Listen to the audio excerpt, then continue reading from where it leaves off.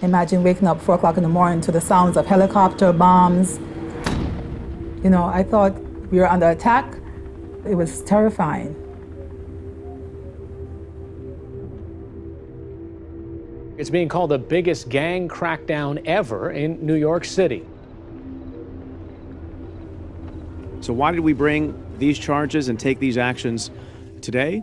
To make the city safer for its citizens, particularly those who live in and around public housing projects, who have suffered far too long with drugs and violence as an unavoidable part of their everyday lives.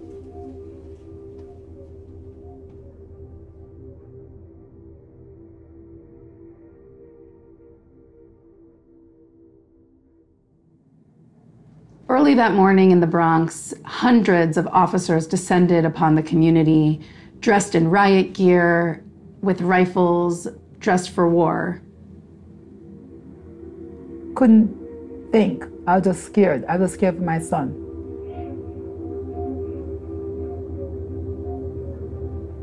That's me at the door of my bedroom, because I'm the first person to get up.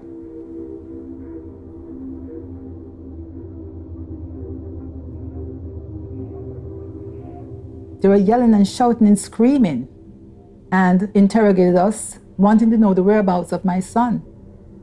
Where was he? So of course we told them he was at his dad's house. So they made a call and they said they got him, and then they left.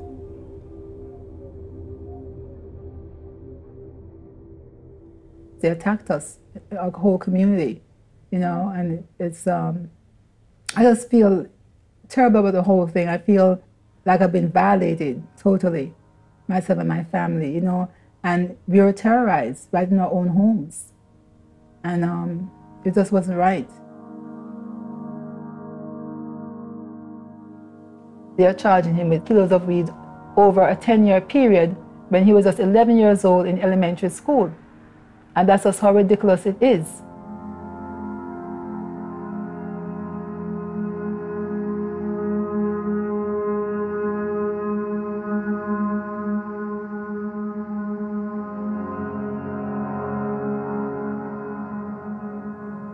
They entered the homes, breaking down the doors where they found children, grandmothers, family members, shaking and crying in fear from the tactics that they were using.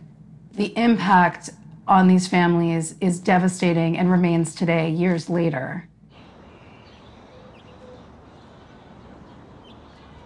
Oh, this is Mark when he was a little baby. Look at him, he was so cute, right? He was so cute. Cute little boy. That's the love of my life. He's a big man now, oh my goodness. And he's still the same. He has a wonderful smile. He has written me and sent me numerous pages of lyrics, rap songs that he has written in prison, and that's how he spends his time to stay out of trouble.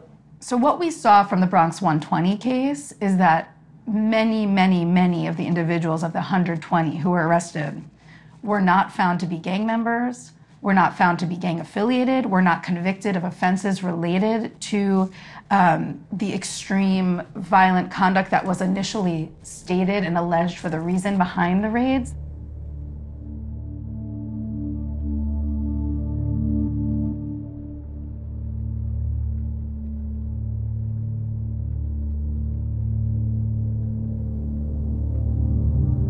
Paula Clark's footage was used to support a call by the NAACP Legal Defense Fund for a city council hearing on the NYPD's gang policing tactics.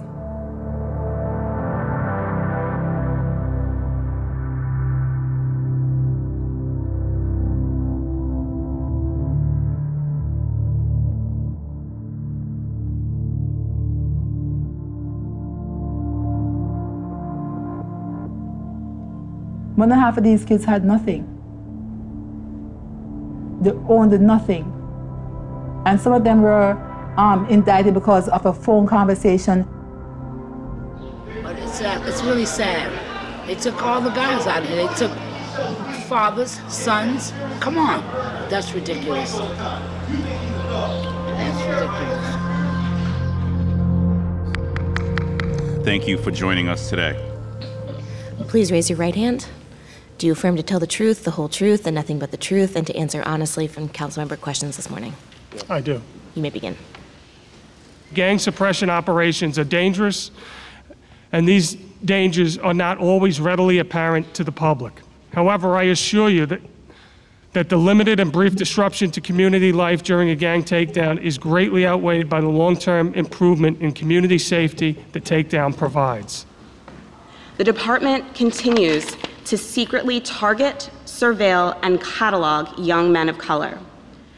Those same individuals once subjected to the degradation of unlawful stops and frisks are now instead stigmatized as dangerous gang members. They came in and kicked in. Woke this baby up at 5 years old. A bunch of officers all over the place. He had to crawl out of his bed scared to death. And I mean, I know we look at it and we say, oh, gangs, you know, these are just people that are discardable. You know, they're in a gang, whatever. But we can't look at them like that. They are us, they are our people, they are our community, they're valuable. We can't continue to look at people as casualties. It's just devastating to hear about how we see our young people and the vocabulary that we utilize and the lack of connection to helping them. I just hope that my son is never in a situation like that. But thank you. Understood.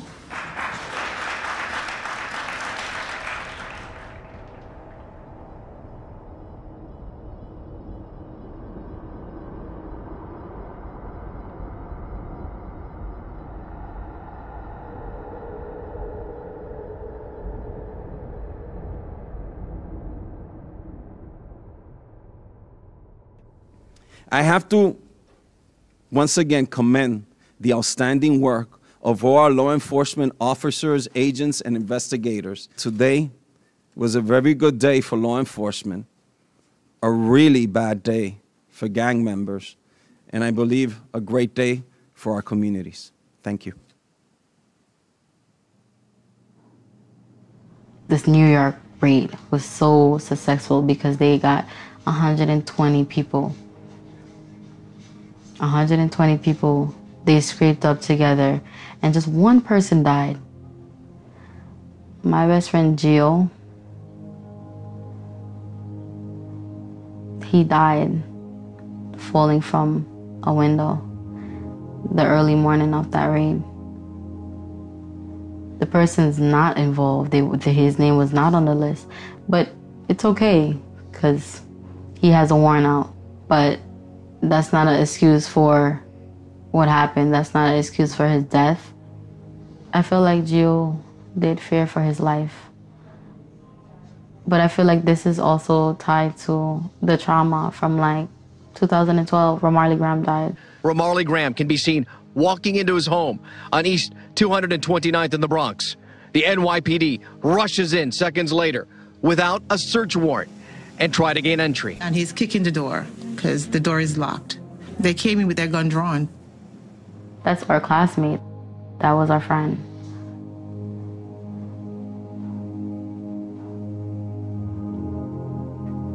You know, the fear that put in us as kids to know that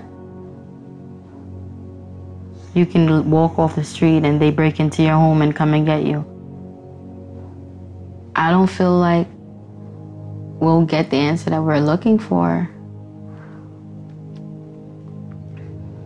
Because I just feel like it's just another black kid off the street. No one cares.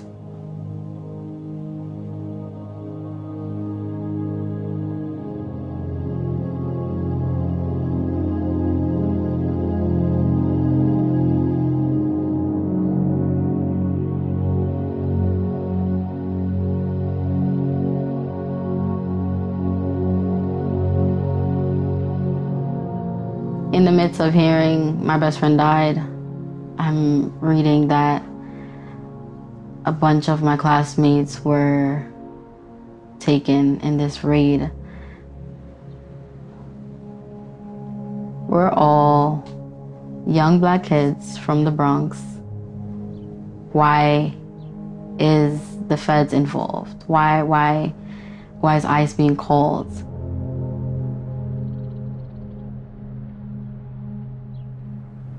Over 700 law enforcement officers descended on Bronx Eastchester Gardens and the adjacent neighborhood of White Plains Road.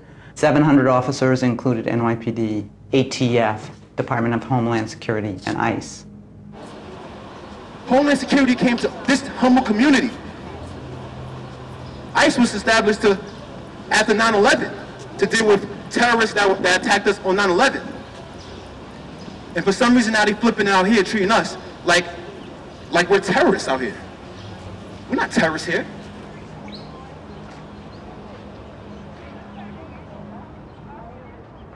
A transnational gang, by definition, is a group of people with at least one individual who is not a U.S. citizen, who is involved with criminal activity, but the other aspect is it has to have some international connection. So if we're connecting or communicating, whether it's by text message, email, and you have this one person who is not a U.S. citizen, and they're committing some form of criminality, and they're doing it in conjunction with others, you have a transnational gang. Once they get that label of being a transnational gang member, they become a target of HSI. The Bronx 120 case that HSI worked, 90% of the people were not foreign nationals. The crime itself was pretty much within the confines of the United States.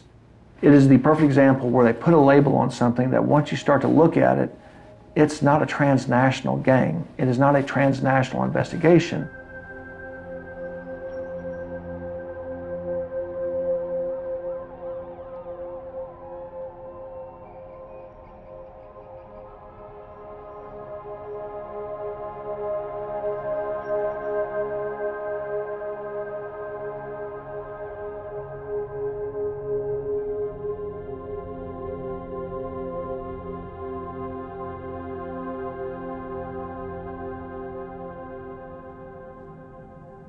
They have access to Falcon. They have access to all these kind of databases where they're all talking to each other, the CIA, all of this stuff. All of us are impacted by this relaxation of due process, by this allowing for this kind of treatment of individuals, be they citizens or non-citizens.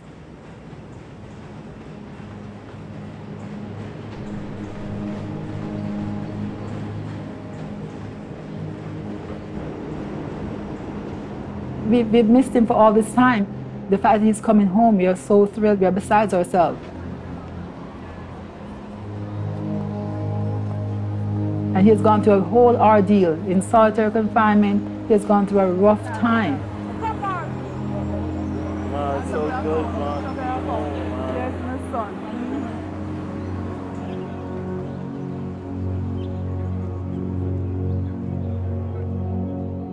I felt like I was alone, you know. We're not terrorists. They have us as we're terrorists. They took me away from my family. I felt like they abducted me. He took the plea as opposed to going to trial. So when you have the judicial system set up the way it's set up, we can expect anything positive to come out of it. You know, and being a black man and living in America, you know, it's ridiculous. This whole thing is totally ridiculous. It doesn't make any sense. It was unjustified and was also unlawful. What they did to these kids was horrible. They destroyed their lives and they destroyed the lives of many families in the Bronx. I think that tactic alone is a part of placing fear into someone. It's supposed to break us. So we won't fight back. We won't resist, as they say. It's okay for you to come in my home. Why not? You're the government, right?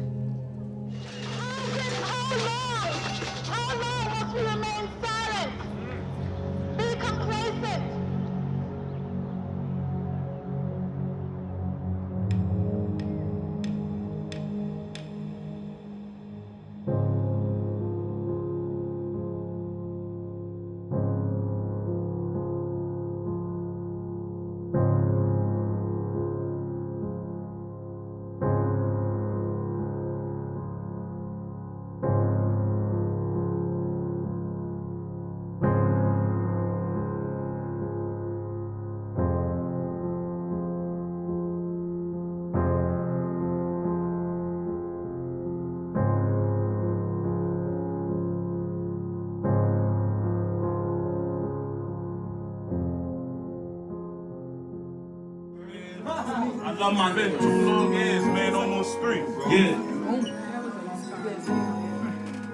This is for my ones behind the wall. I said me and all my niggas gonna ball. Mama said I gotta stand tall. If I don't stand for something, I'ma fall.